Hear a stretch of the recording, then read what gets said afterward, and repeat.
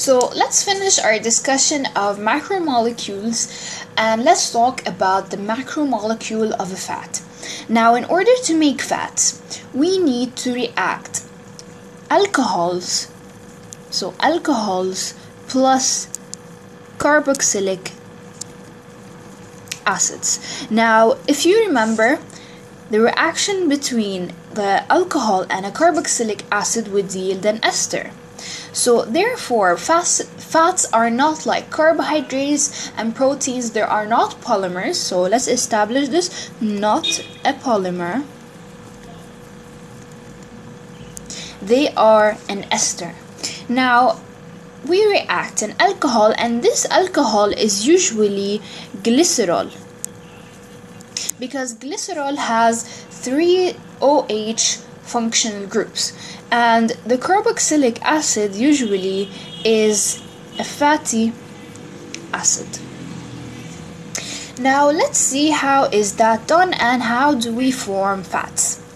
Now here we have 3 molecules of fatty acids, and those 3 molecules, number 1, number 2, number 3, the radical here are different. So we have 3 different molecules of fatty acids, and here we have 1 molecule of glycerol. Now here you notice, as we said, glycerol has 3 OH functional groups. So how does these 4 molecules react together to give fats or our ester?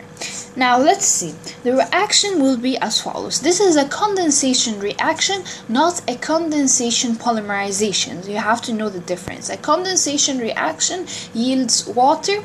We release water. In condensation polymerization, you have a polymer along with the water. So this is not a polymerization. So keep this in mind, not polymerization.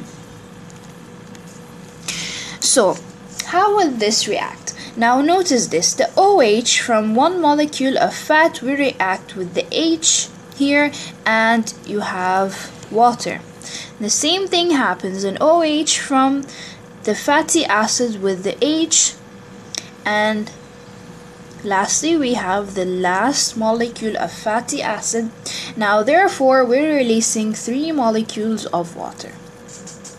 Now the rest of the reaction will proceed normally. We start from the left, so we have our radical right there, and then our carbon double bonded to the oxygen, and then you can forget about the OH and the H from here. So you forget about these, they already reacted, and then you link this to the oxygen as we did right there, and you can proceed normally. Now these are linked, don't forget about these links. So basically we just linked the rest of the fatty acid to the molecule of the glycerol. Glycerol, I was having trouble pronouncing this. Now this here is 1 macro molecule of fat. Now why do we say macro? Macro indicates that it's a big thing, not like micro. Macro is indicating that it's bigger. Now that's it for the reaction. What you guys need to know about fats is not how these compounds are linked. You guys need to know that in order to make a fat, a macromolecule of fat, you need 1 molecule of glycerol,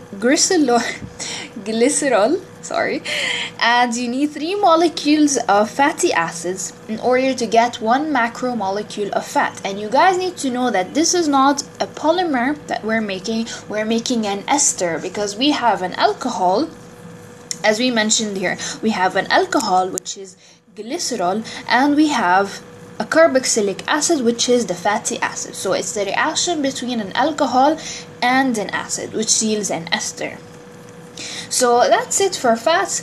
We just have one more video and we're done with organic chemistry, which is how do we reverse the reactions of macromolecules, how do we hydrolyze it in the lab. So stay tuned and good luck.